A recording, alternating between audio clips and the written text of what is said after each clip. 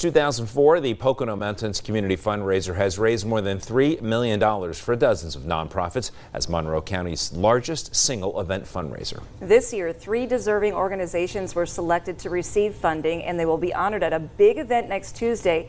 And beginning tonight, Brianna Strunk with the Pocono Television Network is introducing us to each organization.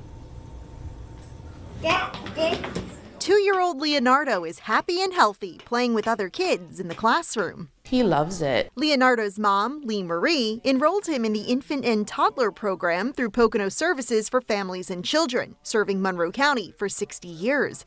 The program provides eligible families with low cost or in some cases free childcare based on household income.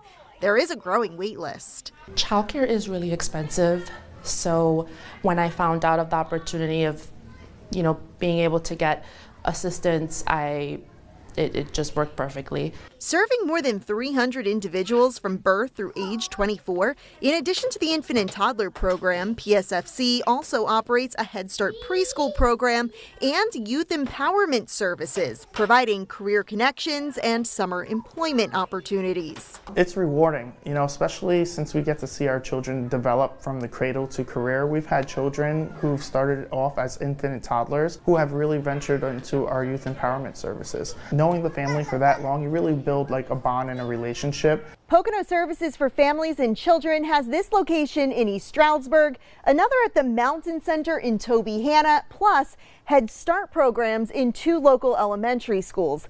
And they hope to expand to help even more families in need. Kids also receive free nutritious meals and have access to behavioral support if needed.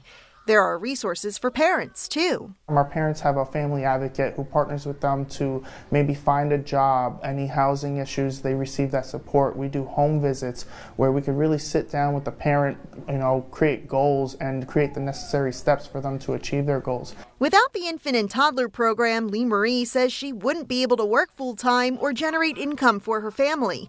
Plus, little Leonardo would have missed out on socialization and other important skills he's learning in the classroom. So we're super grateful for that. An opportunity for kids and their families to grow and thrive. I'm Brianna Strunk with the Pocono Television Network for 2822 News. 2822 News is a proud sponsor of the 21st Annual Pocono Mountains Community Fundraiser. It's being held Tuesday, September 10th at Mount Airy Casino Resort.